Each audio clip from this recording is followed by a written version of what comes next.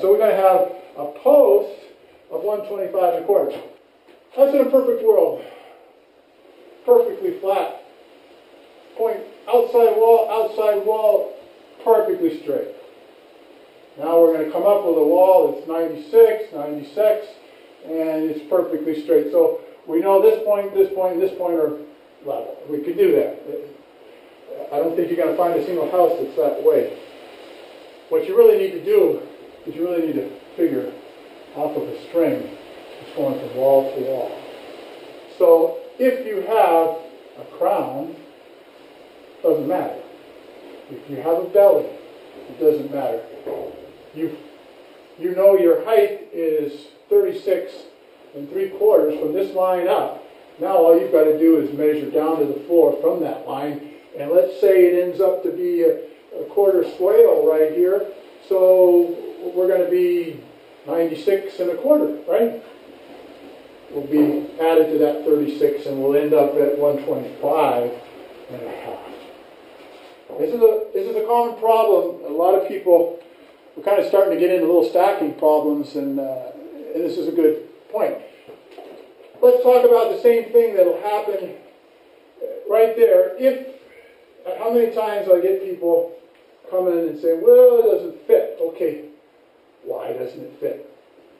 First reason is I'll usually look at this. Next reason is I'll probably check those dimensions. More than likely it'll be one of the two.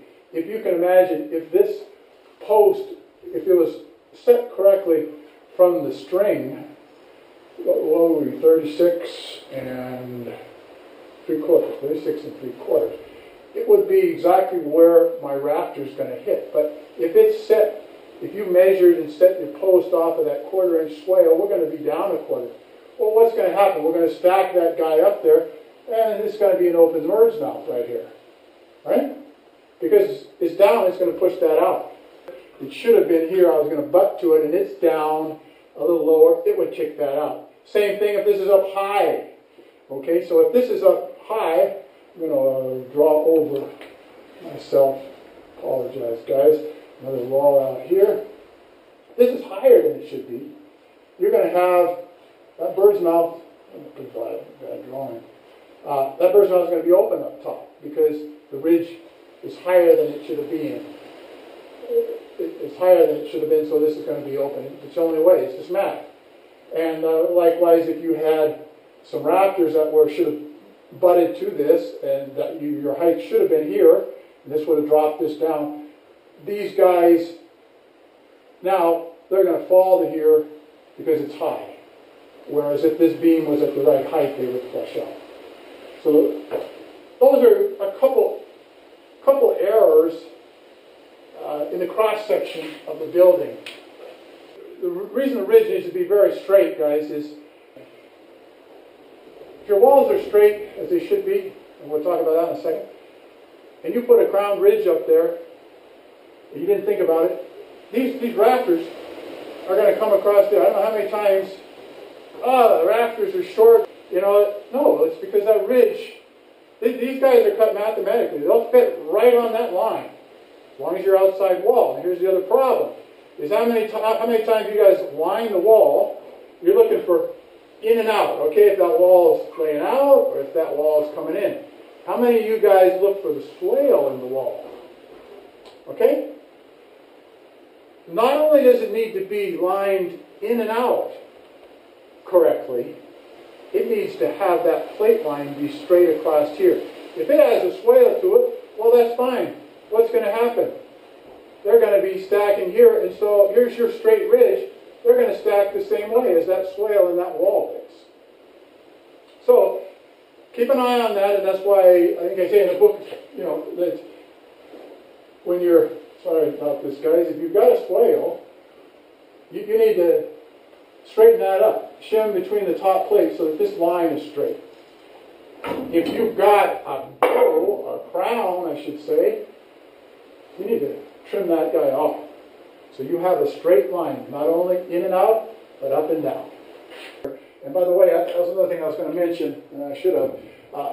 If you don't have a straight board for a ridge, cut one. Just take a take this crown, your best one, snap a line, and get yourself a straight edge, just like your walls, and then they'll fit just nice. Before we talk about stacking and before we actually go outside and do it, I want to talk about some plumbing line basics. Some of the errors I see quite often in the job, not only the ones I mentioned a few minutes ago, about using the string to calculate your heights if you're setting ridge beams and purlin beams, all those kind of things.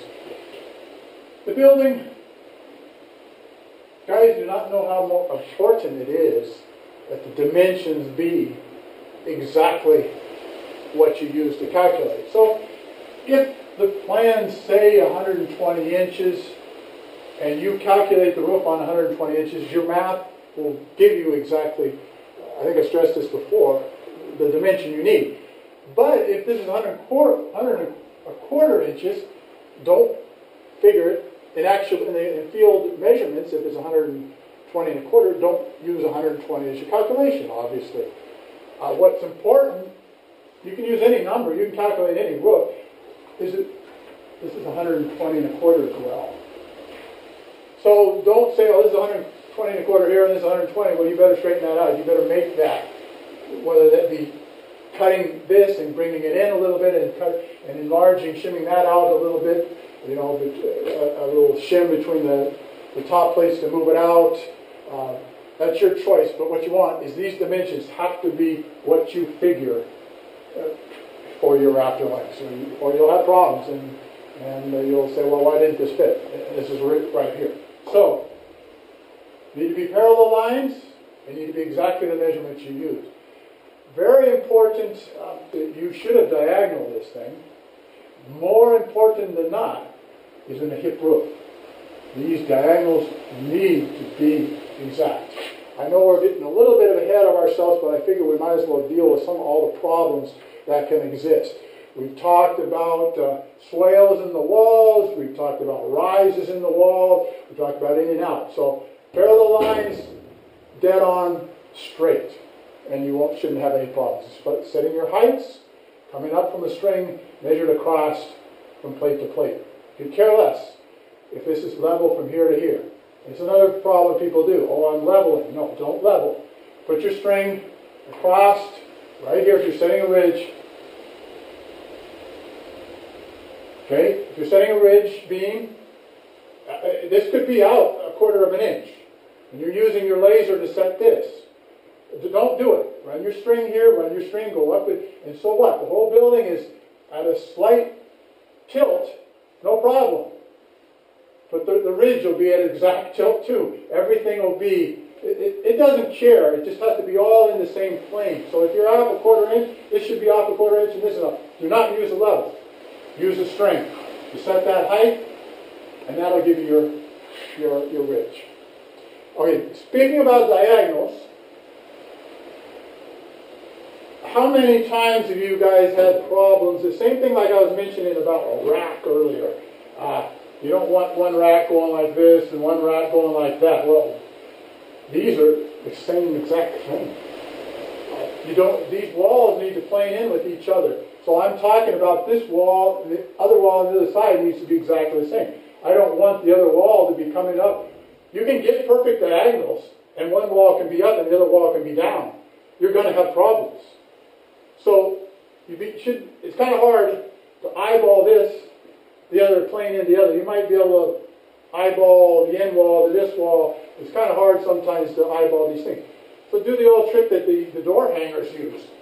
On a string, diagonal across, it should kiss in the middle if each of these corners is in plane with each other. And I've done that on many, many big jobs that were very technical. I mean, it had to be big steel posts, big, huge glue lines coming in.